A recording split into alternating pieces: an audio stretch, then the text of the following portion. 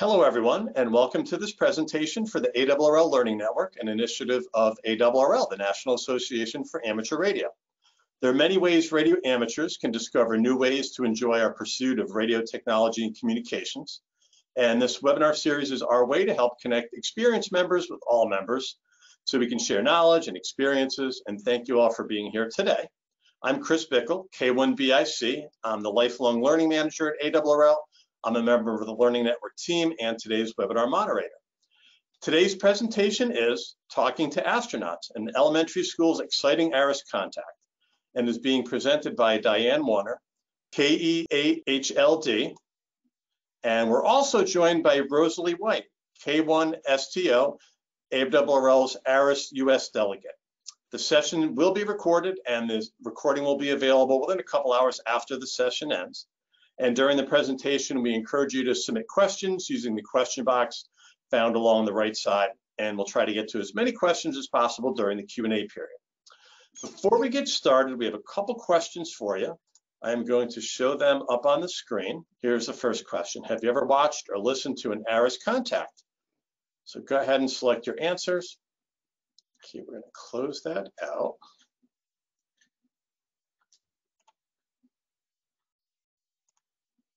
And we'll share that up on the screen. So 41% of you have watched or listened, 59 have not, and not a single person asked what's ARISS. So that's a good group there. We have one more question for you. What is your interest in ARISS? And check all that apply. Go ahead and record your answers. All righty, we'll close that out. Put that up on the screen. So we have a few teachers, about 7%, and a few school administrators, 3%. Most of you are hams, 93%, and most of you have interest in space and satellites at 70%. So great. So that is it for me. And now I'm going to turn it over to Diane. All right. Well, I want to thank you, Chris, for inviting me to do this webinar. Just a little bit about myself. I work for after-school programs at Lancaster, and at the time of our contact, I was a site director at Tallmadge Elementary. And it's really exciting to be able to combine my employment with my hobby, amateur radio. So in case you don't know what ARISS is, and it sounds like most of you do, ARISS lets students worldwide experience the excitement of talking directly with crew members on the International Space Station, inspiring them to pursue interest in careers in science, technology, engineering, and math, and engaging them with radio science technology through amateur radio. So what will you learn today? This is a story about the ARISS contact at my elementary school, Tallmadge Elementary, on October 31st, 2018. You will learn about the effects that ARISS activities has on schools, teachers, students, amateur radio operators, and in your community, and how to submit an ARISS proposal, some tips and ideas. All right, the effect of ARISS activities on schools. The ARISS proposal asks educators to describe their year-long STEM curricular and hands-on activities for the students leading up to and after the radio contact with the ISS. So on my first day back to school, I watched as our staff decorated their hallways and classrooms with space-themed decorations. We had posters in the hallways that described the ham radio equipment that we would use and that is being used on the ISS. We had maps where Ohio astronauts were from, and we had some space-themed artwork. There was it was amazing the excitement that was going in our school building before school started as our staff came back in, and they were so excited to experience this year with the students.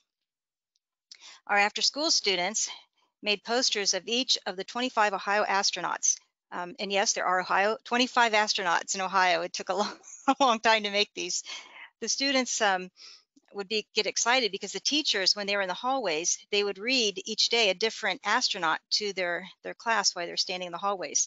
This inspired not just students, but it inspired the teachers as well, as they learned about the commitment and sacrifice of these brave explorers and their careers in science.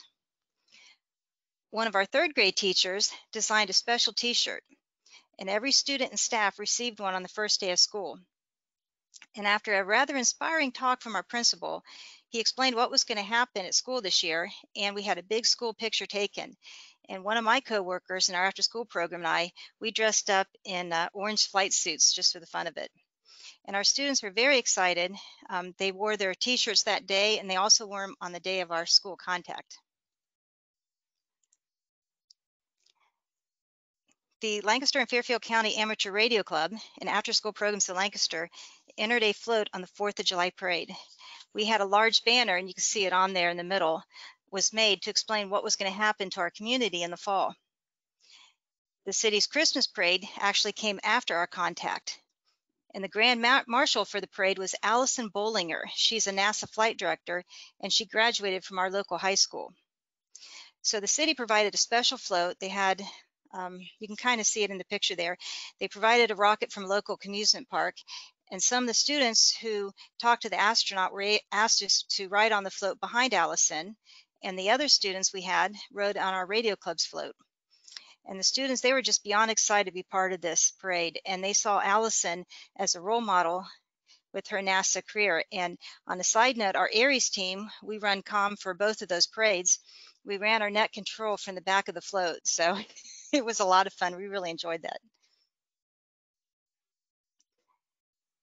We also enlisted the help of students from our high school. Our Lancaster High School Criminal Science and Forensic Program students, they greeted the guests as they entered the school for the contact. When they first arrived at the school, their first question they asked was, "Can we watch the contact?" And they really understood what an amazing opportunity it was for them just to be there and be able to participate. After our contact, our guests were asked to attend a special luncheon that was prepared by the Lancaster High School Culinary Arts students. And you could really feel the excitement from the guests. We had city officials, state representatives, schools, board members, city council members, and others. And they would talk about how exciting it was to be part of this contact and the wonderful activities our students would be learning. And we had put up trifolds around the room explaining all the things that our students either had learned or were getting ready to learn, all of our STEM activities and some of the samples there. So the effect of ARISS activities on teachers. Teachers got really excited by seeing what ways that they could incorporate space with their students and in the classroom. The students were more inquisitive about space. And for myself, I really enjoyed trying to find some STEM activities for my students and watching their interest and curiosity. For me, it was very rewarding. The excitement my students had learning about STEM led me to being able to teach them in all 5 of our after-school programs instead of just my school at Tallmadge.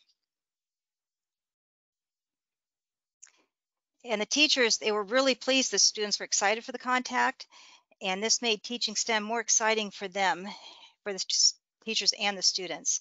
And I've got a short video here that's an interview that was done by our school system right on the first day of school.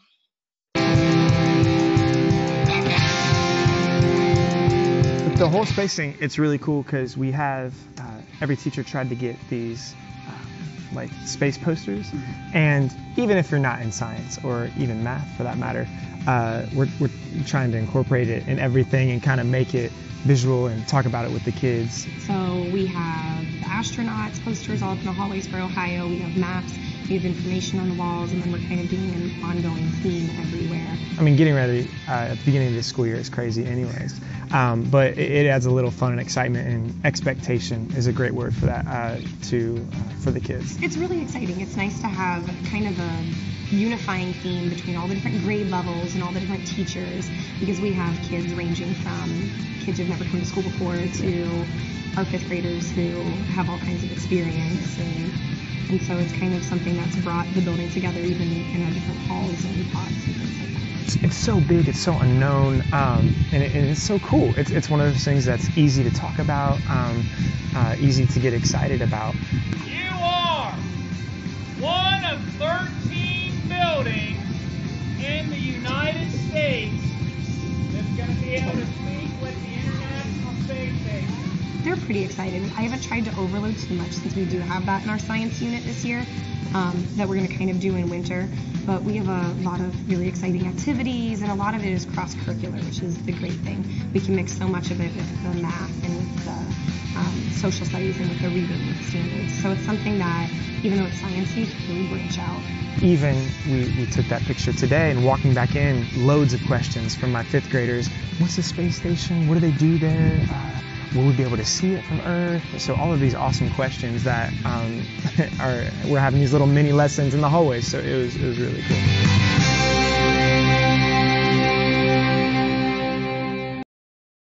All right. Well, our teachers are very excited, and even to this day, when I walk in the school building, which I don't get into much, they still talk about it. So, okay. The effect of ARISS activities on students. Our school held several space camps during the school year. The students watched a tour of the ISS by Sunita Williams. This answered many of the students' questions, and it gave them better understanding of life on the ISS.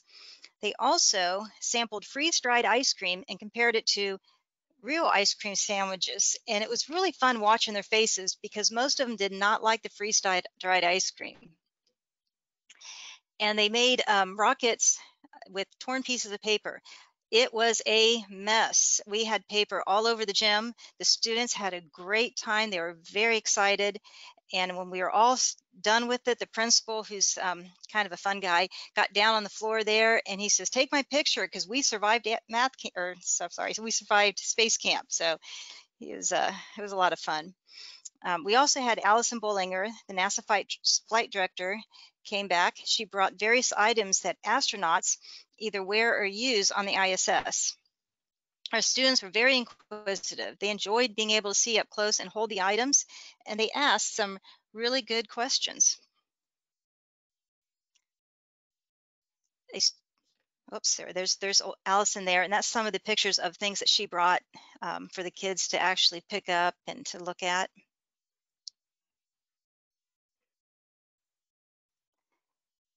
We had a student who participated in the contact. He was so excited about being able to talk on amateur radio to the ISS that his dad and he began studying for their license. Both of them joined the Radio Club's Builders Group, and they made the tape measure Yagis. The same student and his teacher went before the school board meeting, and they shared about the contact, how it inspired him to learn more about STEM. He also showed his tape measure Yagi, explained how it works, and his sister saved her money so she could buy an American Girl doll astronaut flight suit.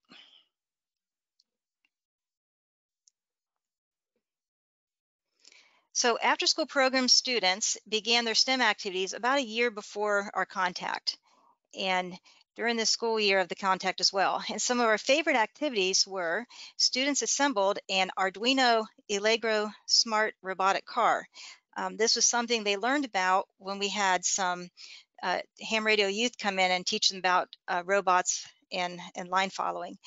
Our students also learned about Morse code. They practiced their name on a Morse code practice oscillator, and during one of our after-school family nights, they were very excited to show their parents how to send their name in Morse code.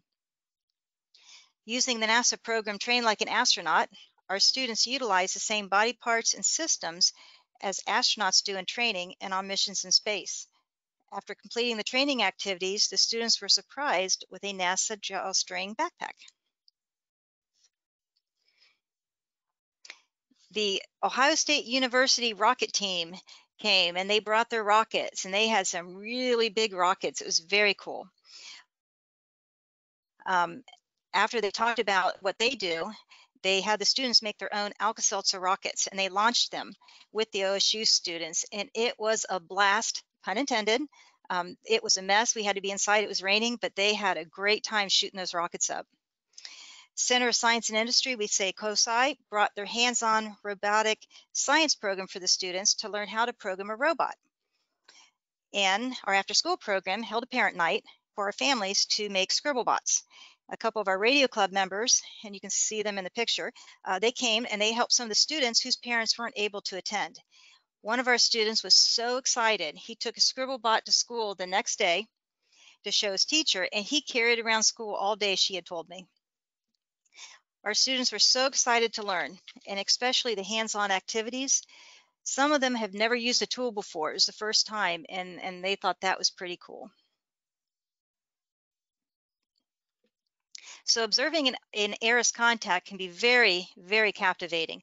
Our contact after our contact, many people told me how amazed they were that over 600 students were so quiet and so engaged in the contact, you could hear a pin drop. And to celebrate such an amazing day, our students watched movies about space in the portable inflatable planetarium dome. And it was a fun way for the students to see space exploration after watching the ARISS contact. So the effect of ARISS activities on local amateur radio operators. Well, just before the contact, Scott, who was the Ohio section manager, now he's the ARRL Great Lakes Vice Director, he tells this story in the Ohio section newsletter. So I'm going to quote him. Before the contact was made, I got to see all the equipment up close and personal. And as I stepped down from the stage, I had a very little one grab my pant leg. I bent down to hear what this little one had to say, and it grabbed me to the core. He said, "Mister, I get to talk to an astronaut today." The look in this kid's eyes was absolutely amazing. You would have thought it was Christmas, as his eyes were as big as saucers. He and all the kids were so excited to do this very special thing. And that is Scott's story, and it was a special day. I work with some students that have a variety of challenges in their lives. So I invited some young amateur radio operators to come and talk to my students about ham radio. They had my students' attention for over an hour, and which for my students was quite amazing. But these young hams, they were just excited as the students were to come and to share in their knowledge. And they were fortunate they were able to be there for the contact as well. As a result of the ARISS contact, the relationship between our city and amateur radio club and our ARISS team was strengthened. It opened doors that allowed us to install more equipment on our city property and towers. It created an atmosphere of knowledge and trust in our community. For example, our ARISS team was working at a local festival, and a sheriff deputy came up. He gave us a thumbs up. He says, "Great job with the school and the ISS." We didn't know who he was, but we did feel very encouraged by him and by our community for the role that we had in that contact. For our individual amateur radio operators, this was a high point in our amateur radio endeavors. We still get excited whenever we're given a chance to talk about ARISS. I enjoyed the opportunity to speak at a very large audience, close to 200 I was told, at the ARISS Forum at the Hamvention in 2019. And friendships were formed between our team and the ARISS volunteers. In fact, I really miss Hamvention because that's my chance to go each year and to spend time with my ARISS friends. In the picture in the middle is Rosalie, who's the secretary for ARISS USA, and on the far right, there's a picture in the middle. It has Gordon, who's our technical mentor for ARISS. And I'm very happy and pleased that I've continued a friendship with them. So the effect of ARISS activities in our community. The community supported our radio club and the after-school programs of Lancaster with grants from the Fairfield County Foundation to purchase radio equipment and educational materials. Having media coverage is also very vital to an ARISS contact, and we had over 10,000 views of our ARISS contact video on Facebook. The community's comments were very encouraging. They were proud of our students and what they had accomplished. At our lunch reception after the contact, when the amateur radio operators walked into the room, all of the guests stood up and applauded the team. They shared with us our excitement in making the contact with the ISS. They recognized the hard work and commitment of our team to give these students a life-changing experience. And I have to say, there's no greater feeling than spending a year working on this project to hear that voice come across, and it's the astronaut in the ISS. Our guests include our city's mayor, state representatives, the county EMA, the school board, after-school programs of Lancaster, board of directors, and many others. In fact, our mayor was so excited about ARISS that he expressed his excitement on Facebook right after the contact, and he was the first person ever to post on it. It was pretty amazing. Whoops, I forgot to turn a slide. That's a picture of our luncheon afterwards. Okay, so how to submit an ARISS proposal, tips and ideas. So before you decide that you want to submit a proposal, you might want to consider the following. Do you have the commitment and support of your organization, community, and local amateur radio club? It takes a team to create and implement a good education plan and ARISS contact. And are you willing to take the time it takes to plan and execute your education plan? So if you answer yes, then you want to get started. The ARISS.org gives you a lot of good information on submitting the process. If you go to, and I put a website up there, this is the download for the proposal guide. This is a great resource. I used it a lot. It's got a lot of really, really good information in there. You can sign up for the webinar that's held twice a year, or there's another link where you can view a pre-recorded webinar. I looked on the website this morning, and if you go to the ARISS.org website, they are holding another webinar on February 25th at, let's see, oh, I'm sorry. Should have done that earlier. I'm sorry. If you go up there, you can see a copy of it on YouTube. So when you're ready, download the proposal form. You can submit a proposal 2 times a year, usually November and April. The fall proposals are scheduled for contacts from July 1st through December 31st, and the spring proposals are scheduled for contacts from January 1st through June 30th. All right, here's some tips. The ARISS Proposal Review Committee will approve proposals that best meet the program's objectives. Because there are a limited number of contact opportunities, the committee must be selective. So consider the goals of ARISS when writing your proposal. Inspire an interest in science, technology, engineering, and math, the STEM subjects, and in STEM careers among young people, and to provide an educational opportunity for students, teachers, and the general public to learn about space exploration, space technology, and amateur radio as the preparation for the event. To be successful, you want to make an impact on your students, so you need a strong education plan, and you want to be creative. And you want to make sure that when you submit your proposal, that you answer all the questions on the proposal, and make sure that your answer is answering the questions. So if the answer or the question is about the media plan, make sure you write about the media plan. And for some ideas, there's some websites that you can go to. ARRL, Education and Technology Program, and NASA offer valuable resources to help you and your students learn about wireless technology and satellite communications and space exploration. Let's see. NASA homepage. This site is a gateway to all NASA education programs and services for educators and students. You can search for resources by subject, grade level, topic, and type. There are educator guides, posters, and multimedia with information on space that you'll find useful in planning student activities. I use this site a lot. It's really good. The SCAN page. This site serves as a main homepage for SCAN, the NASA organization responsible for NASA's communications with satellites, including the ISS. And ISS National Laboratory is a great resource for videos and lessons. And I just want to thank After School Programs of Lancaster for supporting me. When I told my director, Michelle, I wanted to do this, she was all on board. For Lancaster and Fairfield County Amateur Radio Clubs for humoring a new ham by saying, sure, we'll do this. And of course, Lancaster City Schools for their support as well. And to ARISS for their sponsors, ARRL, AMSAT, NASA SCAN, and ISS National Lab. And that's all I've got, so I'll send it back to Chris. All right, thanks so much, Diane. Nothing more exciting than speaking to an astronaut, and I'm sure it was not an easy venture for you, but definitely worthwhile, and thanks for sharing. So, thank you.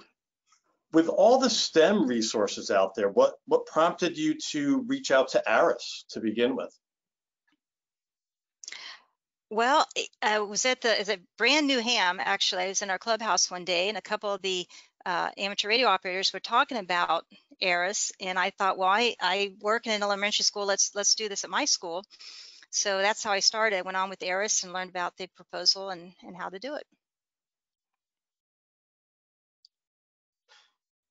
do you as the teacher need to be a licensed amateur radio operator to initiate an ARISS contact? No, you do not. I was just fortunate that I am an operator, but no, you do not. And where did you find the local club to help you out with the contact? I was at the time already a member of the club, so I did not have to worry about finding a local club. There are resources out there to find clubs. I know even on the ARISS webpage, they'll have a link where you can get help in finding local amateur radio clubs if you are a teacher and you're looking for help. Great. And just to let everyone know, ARRL does offer a loaner station, which is the backup station for any school that's making a contact. We have the entire kit in a box here at headquarters.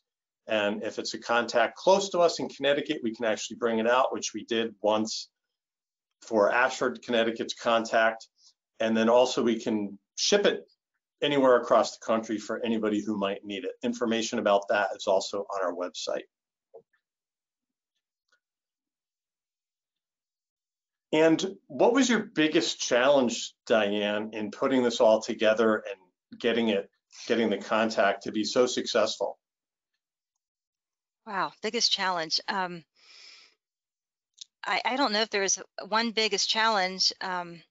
I think, once we purchased the equipment as a ham radio operator for me and for our team once we purchased the equipment, was setting it up and learning the equipment so that when we got to the school, it was all ready to go.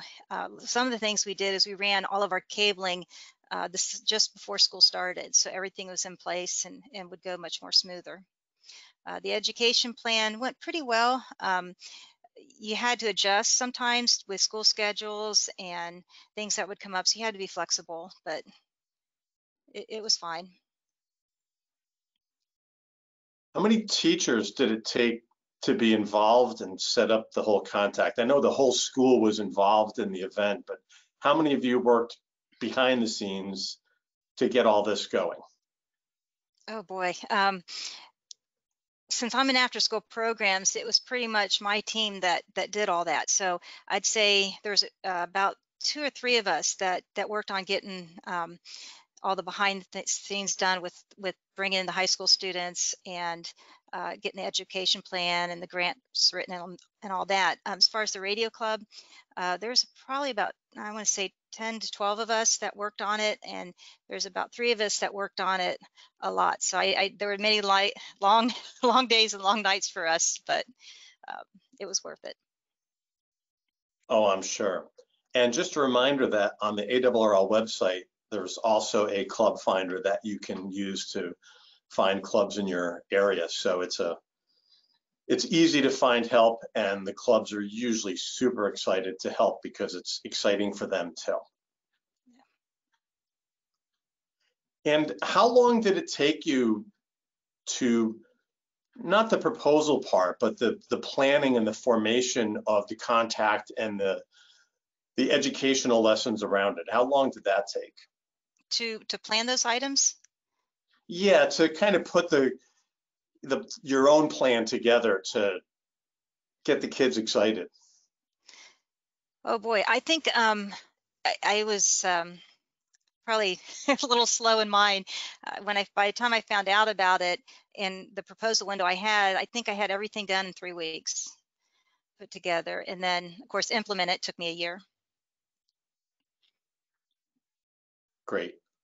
And how have you incorporated what you've learned and what you experienced during the contact into any type of curriculum or extracurricular activities for the students? Has there been any follow-up, any continuation of the lessons that you used?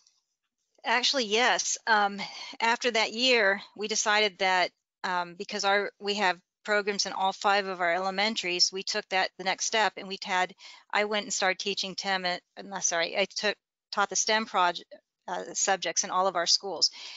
This year, I'm actually writing STEM for next year. Due to COVID, things were different, we couldn't do it this year, but next year we're going to be having STEM clubs in all 5 of our after-school programs. So it definitely has continued that train of thought.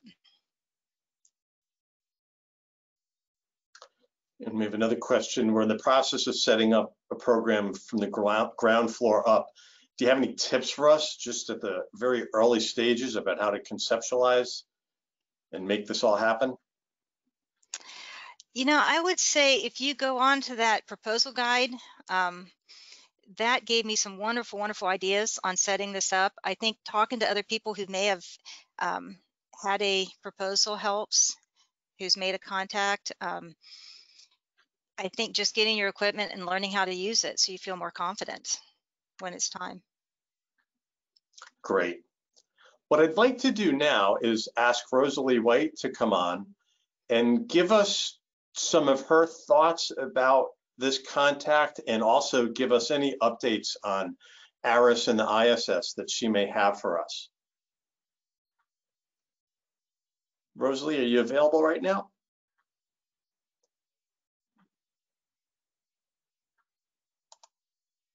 Okay, now I'm unmuted and okay, I don't know about, there it goes. Okay, again, just what Diane said, a lot of people say, you know, I don't know what to do. Well, that ARISS proposal guide that she told you about downloading takes you step by step. And if you follow all the instructions in there, you'll know exactly what to do. And at the end are all kinds of resources for, if you say, you know, I don't know what hands-on STEM things I can do, it is chock full of all kinds of ideas for that. And then, of course, the teachers are always really good at saying, well, I don't quite want to do that, but I could do this with my kids. And teachers are so creative, they can make it fit their own program.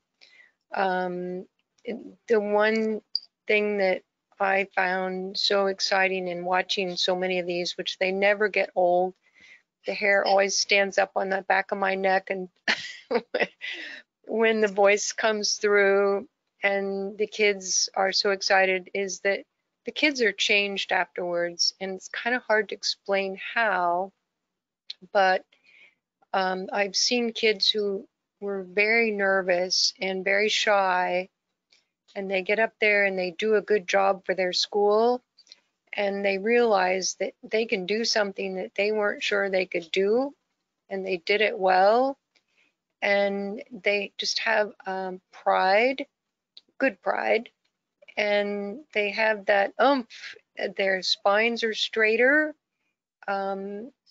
They are just more confident about themselves.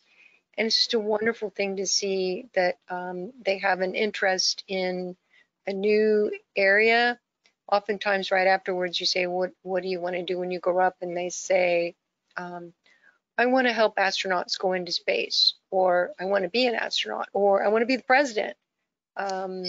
It's just fun to see how this experience and learning, they've grown so much.